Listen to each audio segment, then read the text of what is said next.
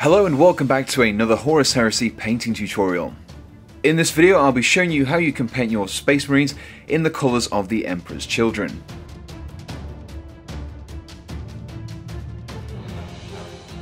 So here we have the Space Marine who has been primed with the Chaos Black Spray Primer. Now I've also kept the right arm, which contains the bolter and also the shoulder pad, and I've kept this separate so it's a lot easier to reach the main body sections on the Space Marine. Now the first task is to paint over all of the power armour with Naggaroth Night. So for this step I'm using the Citadel's small dry brush. Now this is because it's a flat brush and it makes base coating these colours a lot easier. So I've watered down the Naggaroth Night ever so slightly just so it gives me a nice and even coverage. And with it being a base paint it will go on quite nicely even though it's over such a kind of dark colour such as the black here. Now it doesn't matter too much at this stage if you overlap onto the other areas, as we'll be painting over these at a later stage. So once the base layer of Naggaroth Night has been completed, we can now start with a wash, and for this we'll be using Druchii Violet. Now I'll be applying this wash using a larger brush because doesn't really matter too much if I go over the details here, and I want to make sure that this wash gets in all of the recesses and creates some nice shading. And the reason why I'm using the Druchii Violet wash as opposed to just like a black wash is because it will kind of keep the colour of the purple. It'll still keep it really nice and rich whilst also offering some level of shading. So now that the wash is dry, we can now start with the highlights on the armour. And for this we'll be first of all using Genestealer Purple, and we'll be applying this over all of the edges of the power armour. So for this step I'm using a smaller detail brush, and I've mixed a small amount of Lamium Medium into the mix, which improves the flow and makes it a lot easier to perform the highlights. Now I'm just going to be dragging the brush along the edges here, very lightly, and it just creates a nice highlight. And I'll be repeating this step across all of the edges on the purple power armour. Now I have used pure Genestealer Purple here, however if you wanted a slightly darker and less kind of contrasting highlight, you could mix in a small amount of Xerius Purple, and this would darken it down slightly and create a much more subdued highlight. So now that the first highlight is complete, we can now move on to some of the extreme highlights that we'll be doing on some of the upper edges and also the corners as well. And for this we'll be using Decalia Lilac. So for this highlight I'm concentrating on the upper sections and the corners where the light would hit. I'm just going to use my small detail brush here. Now I don't need to apply much Lamium Medium into this mix because the edge paint's already quite fluid, so I'm just going to dot onto the corners here, just where the light would be hitting the extremities, and then also onto the corner there as well. And I'm going to dot around the miniature just wherever there's like an upper edge or a corner, such as the knee pads here, and I'll just be continuing this across the rest of the miniature. So now that the armour is complete, the next step is to clean up any of the gaps in between the armour, and for this we'll be using Abaddon Black. So this step is designed to clear up any areas that we may have overspilled when we initially painted the armour. So this includes painting the areas in between the joints, such as the back of the knee here, also the elbows as well. If you've got any equipment such as these grenades, you can paint these with the black as well. So I'm just going to take my detail brush here and just paint over these areas, making sure not to overspill onto any areas that we've already painted. So next we'll be highlighting any of the black areas, so this includes the gaps between the armour and also the bolter weapon stock as well.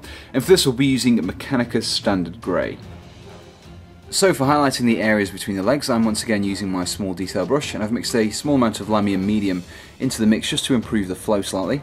I'm just going to drag the brush lightly over the raised sections, just creating a highlight, as you can see here.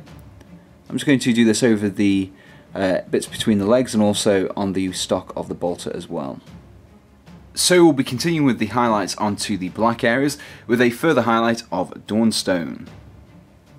So as we did for the second highlight on the arm, we'll be focusing this highlight mainly on the upper edges and just doing a small amount of Dawnstone with some Lamium Medium in there.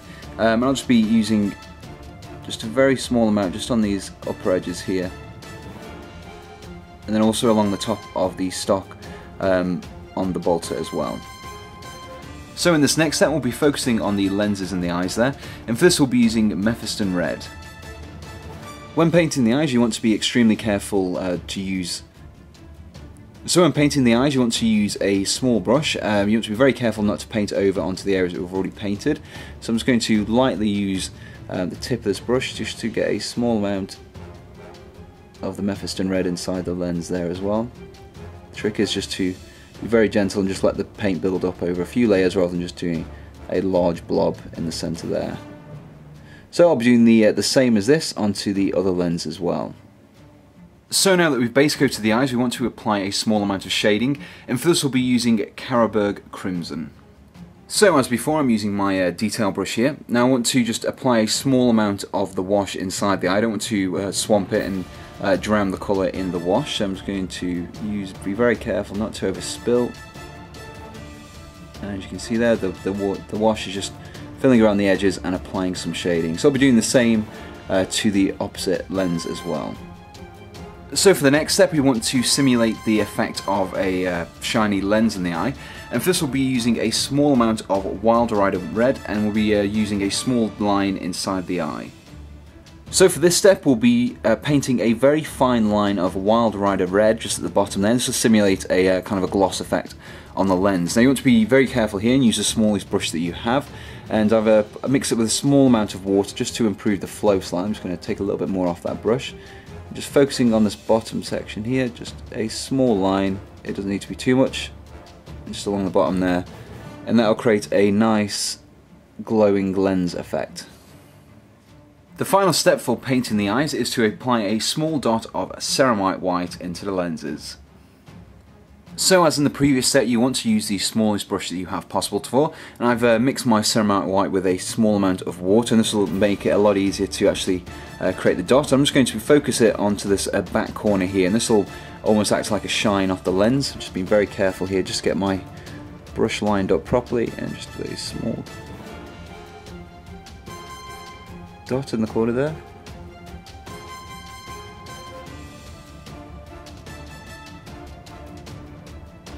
And there we go, once we've got the dot we can move on to the other lens as well.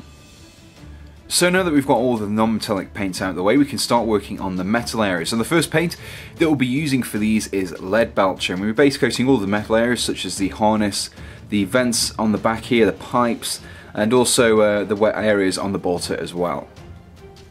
So at this stage you want to be extremely careful not to overspill onto any other areas, so as a result of that I'm using my small detail brush here. Now the great thing about Lead Belcher is it's a base paint, so it will cover really nicely over these areas, so it's just paint the harness on the front here, and you can see there it's creating a nice even coverage layer just without even having to do multiple layers. We've just got one single paint on there. Let's go move down here, be very careful not to spill onto the purple. As you can see there, we'll just carry on with this technique across the rest of the miniature, and don't forget to fill in any metal areas on the separate arm as well. So once the first layer is completed on all the metal areas, we can now start with a wash, and for this we'll be using Nuln Oil. So this wash will really allow me to get some good shading onto the metal areas. I'm just going to be applying the Nuln Oil quite liberally across the metal areas, as you can see here, with the wash going in the recesses and creating some nice shading. You don't have to be too neat at this stage, but I would advise not just spreading it everywhere, making sure you do try to keep within the areas of the silver. So once the wash is dry, you can now start with the highlights on the metal areas, and for this we'll be using Iron Breaker. So for this step we want to focus on the edges of the metal areas, for example on the power pack here, and I've got my silver on the brush there. I've just got watered it down ever so slightly just to make it a lot easier. I'm just going to be focusing around these edges such as this, just painting it on very lightly just so I get the edges there. So once you're finished with highlighting the silver areas, the next step is to start working on the gold areas, and for this we'll be base coating with Balthazar Gold. So for the next step I'll be concentrating on the edges of the shoulder pads just there, and also on the circle in the middle of the chest just there as well. So I'm just got my detail brush here. I'm going to paint along the edges, being very careful not to overspill into any other areas. And the reason I'm using Balthazar Gold is it's a nice base colour in which we can start off, and we can add a more brighter gold to it at a later stage. So next what we'll be doing is washing over the areas that we've just painted gold, and as you probably can tell I've also painted the studs on the leg and also on the shoulder pad there, and we'll be washing over these areas with Agrax Earthshade. So once again, I'm using my detail brush here with some Magnetic Earth Shade, and I'm applying this straight out the pot because it doesn't really matter at this stage if you get a little bit over the areas. Just enough, placing enough on these studs here just to apply a little bit of shading, and also to kind of create a nicer, a warmer bronze effect, so to speak. So the final step for painting this miniature is to highlight all of the gold areas with Sycorax bronze. So once again, I'm going to be using the detail brush, and we're going to be focusing on the edges of the gold areas. I'm just going to paint these on like this. And the reason why I'm using Sycorax bronze is because it's a paler bronze than the ones that we've used before, and I always find that bronze contrasts much better against the purple than a straight bright gold would do. And here we have the completed miniature.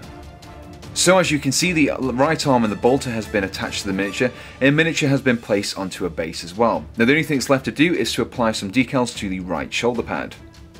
So if you enjoyed this tutorial, be sure to subscribe to be kept up to date with all the latest Horus Heresy painting tutorials that I'll be doing, and also let me know which legions you would like me to cover in future videos. Additionally, if you would like to support me in making more tutorials, you can do so by heading to the link in the description below. That'll take you to my Patreon page where you can donate from as little as $1 a month, and that'll just help me to keep on creating tutorials every week or so. So until next time, thanks for watching and goodbye.